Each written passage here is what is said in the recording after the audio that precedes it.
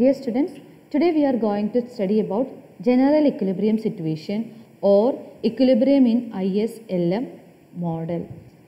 So, general equilibrium implies the simultaneous equilibrium in goods market and money market. So, in the previous classes we have explained the equilibrium in goods market by deriving IS curve, equilibrium in money market by deriving LM curve and bringing the equilibrium condition.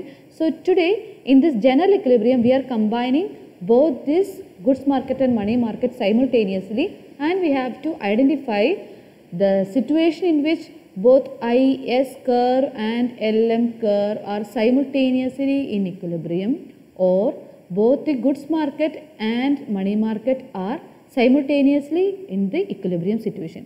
So here what we have to identify is that we have to identify the rate of interest and income level at which both money market and goods market are simultaneously in equilibrium. നമ്മൾ goods market equilibrium അല്ലെങ്കിൽ product market ഇക്വിലിബ്രിയത്തിൽ നമ്മൾ identify ചെയ്തത് നമ്മളുടെ സേവിങ്ങും ഇൻവെസ്റ്റ്മെൻറ്റും ഈക്വലായിട്ട് വരുന്ന അല്ലെങ്കിൽ IS curve ഇക്വിലിബ്രിയത്തിൽ വരുന്ന interest റേറ്റും ഇൻകവും തമ്മിലുള്ള combinations.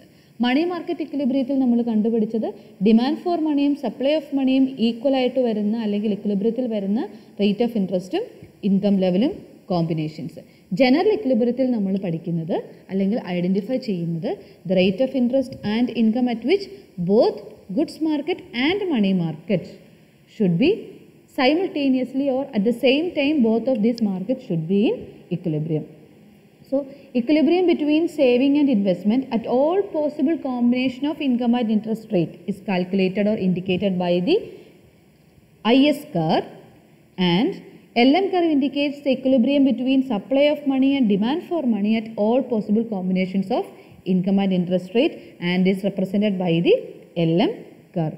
The point of intersection of these two curves give rise to the general equilibrium situation, or the point of intersection between IS and LM curve is the only point of general equilibrium for the two marks. അപ്പോൾ നമ്മളുടെ IS കർവും LM കർവും കൂടി intersect ചെയ്യുന്ന ആ ഒരു പോയിൻ്റാണ് നമ്മളുടെ general equilibrium point. അങ്ങനെയുള്ള ആ ഒരു സിംഗിൾ പോയിൻ്റ് ആയിരിക്കും നമ്മളുടെ ജനറൽ ഇക്വിലിബ്രിയം പോയിൻ്റ് എന്ന് പറയുന്നത്.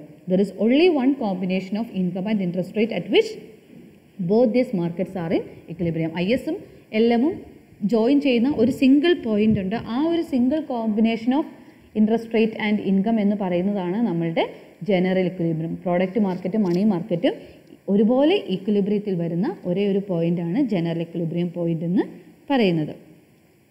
ഓക്കെ, അങ്ങനെയാണെങ്കിൽ നമുക്കതൊന്ന് ഡയഗ്രമാറ്റിക്കലി റെപ്രസെൻറ്റ് ചെയ്യാം.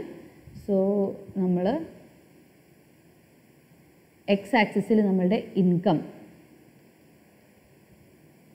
എക്സ് ആക്സിസിൽ ഇൻകം റെപ്രസെൻറ്റഡ് ബൈ വൈ, നമ്മളുടെ വൈ ആക്സിസിൽ എന്താണ് interest rate represented by R. ഇനി നമുക്കറിയാം നമ്മളുടെ IS കർവ് എന്താണ്, ഡൗൺവേർഡ് സ്ലോപ്പിംഗ് ആണ് IS കർവ്. ഇനി LM കർവ് എന്താണ്, it is an upward sloping curve LM curve. So this is the only point of intersection of IS and LM curve. That is, ഈ ഒരു ISഉം LMഉം intersect ചെയ്യുന്ന point, ഇതാണ് നമ്മളുടെ general equilibrium point എന്ന് പറയുന്നത്. ഈ ഒരു ഇ എന്ന് പറയുന്ന പോയിന്റിൽ IS കർവും മണി പ്രോഡക്റ്റ് മാർക്കറ്റും ഇക്വിലിബ്രിയത്തിലാണ്, മണി മാർക്കറ്റും ഇക്വിലിബ്രിയത്തിലാണ്. So this is the R, rate of interest and income combination at which both money market and goods market are in equilibrium situation. So this is the general equilibrium case in an ISLM model. ഈ ഒരു general equilibrium identify ചെയ്യാൻ അല്ലെങ്കിൽ ഈ ഒരു general equilibrium പോയിന്റിലേക്ക് എത്താൻ വേണ്ടിയിട്ടാണ് നമ്മൾ IS കർവ് ഡിറൈവ് ചെയ്തു downward sloping, LM curve derive ചെയ്തു അപ്വേർഡ് സ്ലോപ്പിംഗ്. ഇതിന് ശേഷം ഇത് രണ്ടും കൂടി കമ്പൈൻ ചെയ്ത് നമ്മൾ ISLM മോഡൽ ഫോർമുലേറ്റ് ചെയ്തു, wear both the IS and LM curve intersect each other. അപ്പോൾ IS കർവും LM കർവും കൂടി join ചെയ്ത point. This is the general equilibrium point. So, this is the general equilibrium situation with respect to ISLM model. Okay. So, this is the overall story of our ISLM model. In the initial part, we have explained the introduction regarding this ISLM model, what are this ISLM indicates. Then we have derived the IS curve and it's explained its shifts and also the slope of IS curve.